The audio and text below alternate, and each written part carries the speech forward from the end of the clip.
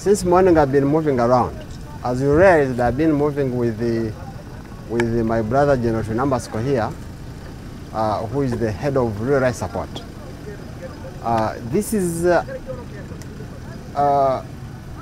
a visit to check on the preparedness of the contingents, because we know there are still, some of them are still settling in. There are still a number of activities that they are doing to ensure that their operations rooms are up and running, their defenses are fortified and everything. So we are checking on the progress of the developments of the contingent sites. That's why I'm moving with the head of Real Life Support, so that in case there are any missing links, so that he can fix them, because that's his responsibility. And so far so good. Preparations are not yet done, but they are probably 70 to 80%. We have a number of similar projects that are supposed to be concurrently undertaken as we are conducting our main field training exercise.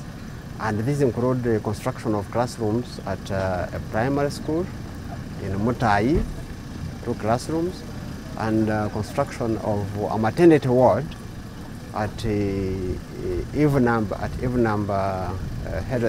Health Center 2, and that's where we stopped. The other one we didn't stop because the works were not in progress at that time. They had taken a break. That's why we didn't branch there. We just passed. So where we stopped, we wanted to check on their progress as well, and they are now at roofing level. They promised us that in the next 1 week it will be done, because those 2 projects are supposed to be complete by the day of closing the exercise, which is the 10th of June. So the 3rd one, we haven't reached this area. It's in Bukaya. We haven't reached it, but we shall be visiting them tomorrow. They are still working on it as well.